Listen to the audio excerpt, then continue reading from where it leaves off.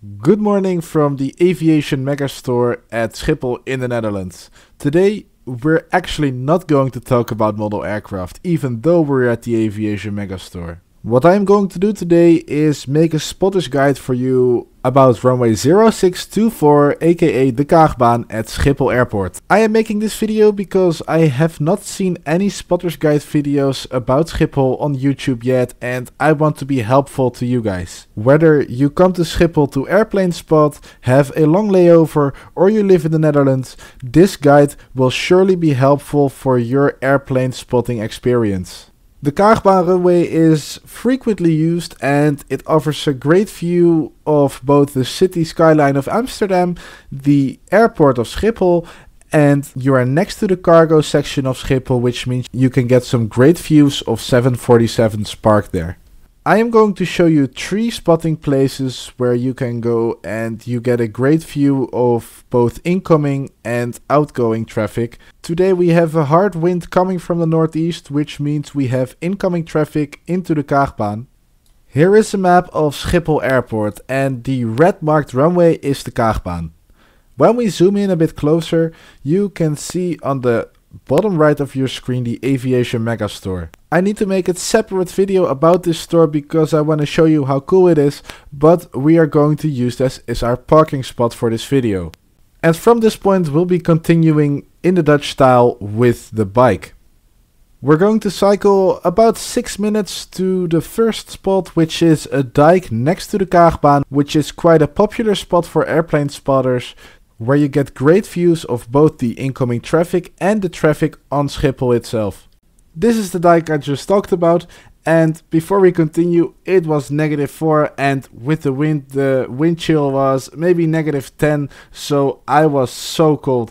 I'm so sorry if the footage is a bit shaky. I was wearing double gloves, but still I felt so cold. Anyway, let's talk about this awesome spotting place for the Kaagbaan. The dike offers an awesome 99% unobstructed view. When the airplanes come in from the left side of the screen, there may be a tree in front of the aircraft, but that's just for a few seconds. And on the other side of the ditch there is a red and white box which can obstruct the view, but if you walk all the way to the end of the dike, it won't be in your view any longer. The dike is really nice and wide, which means that it can fit a lot of people and you won't be annoyed by people being in your view. You can go there on a warm sunny day, take a chair, a cool box, some soft drinks and enjoy your afternoon here for sure. The dike is accessible by bike, though the last 100 meters you need to cycle over a road which is only meant for cars and not actually for bikes, but it's not that busy, so it's quite doable. There is a bus stop about 100 meters away from the dike, which is really convenient, and if you want to come by car, you can park about 500 meters away from the dike and then walk the rest. Furthermore, when you come on a clear day in the morning like this one, the sun comes from behind, which means you get the optimal sunlight for pictures. Also, like I already mentioned, the cargo section of Schiphol Airport is also next to the Kaagbaan, which means you can get some great views of parked cargo aircraft like these 2 747s right here. Furthermore, the Schiphol Tower is also behind the Kaagbaan runway and it's exactly at the point where the aircraft touched down, which means when the aircraft touches down and the smoke comes from the tires, you can get a perfect picture with the Schiphol Airport Tower on the background. I did my absolute best to make the picture I just described, but it was my first time airplane spotting with an actual camera, so let me know how I did in the comments. Alright, that's it for spot 1. Let's move over to the second spot.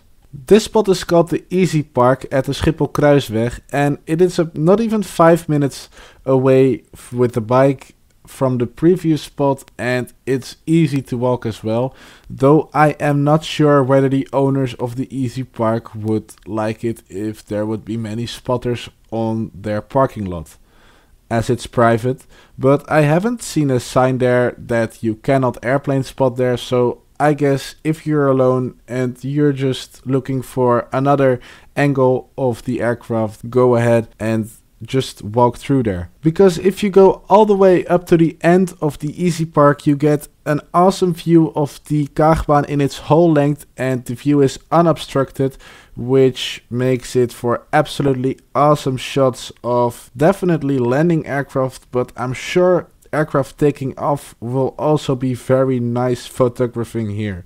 This place is, as I said, only accessible by either bike or foot, and you are on someone's private property, but as you can see from this picture, it's surely worth a shot because you can get an absolute stunning angle of the aircraft.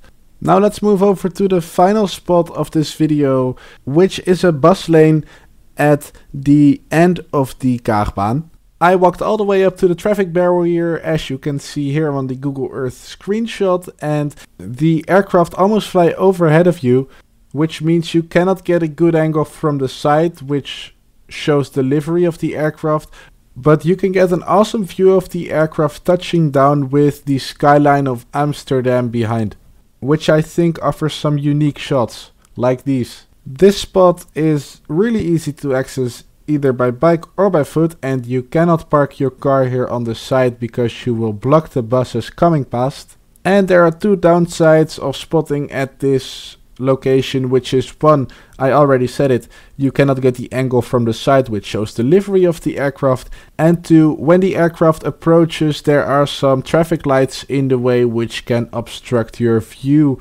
But either way, this was the third and final spot, and each and every single one of the spots I really enjoyed much, because they all offer a unique and different angle at which you can see the aircraft coming in. Especially the different backgrounds like the Amsterdam Schiphol Tower, the cargo section of Schiphol and the city skyline of Amsterdam. Furthermore, these places are a 5-minute bike ride away from each other, which makes them really easy to access and you don't miss any aircraft while switching places. Talking about bike rides, you may have been wondering during this video, what is that special bike that he is riding on in this video? Well, this is the DYU T1 bike, and this video is actually sponsored by DYU Electric Bikes. DYU offered their T1 bike for me for free to review for you guys, by which I came up with the excellent idea to go airplane spotting at Amsterdam Schiphol Airport using the bike. I would like to tell you some of the awesome features of the DYU T1 bike, which makes the bike really convenient for example, going a day airport spotting. As you can see here in the rear wheel there is a motor, and in the pedals there is a smart torque sensor which accurately measures pedal torque, and that alters the motor output power according as the terrain and riding behavior changes. The rubber hand grips on the bike are really comfortable, and next to the hand grips is a power button which shows the battery level in 3 different stages, and on top of the power level indicator is a bell. On the other side of the steer there is a 7-speed transmission, which makes no terrain too rough to ride and no steep mountain too steep to ride. I do want to mention that when you are riding at top speed in 7th gear, you need to rotate the pedals quite often in order to maintain top speed, as you can see here from the video.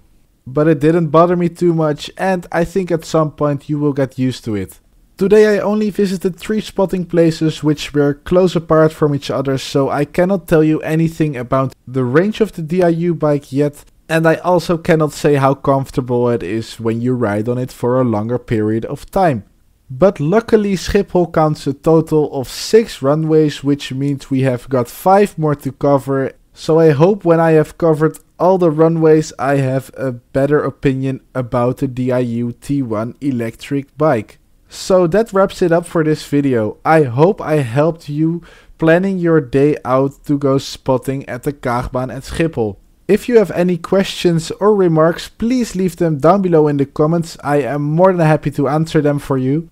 Also, let me know whether you like this kind of content or if you prefer the normal model aviation content. Either way, I have got 5 more runways to cover. So thank you for watching and see you in the next Schiphol Airport Spotters Guide.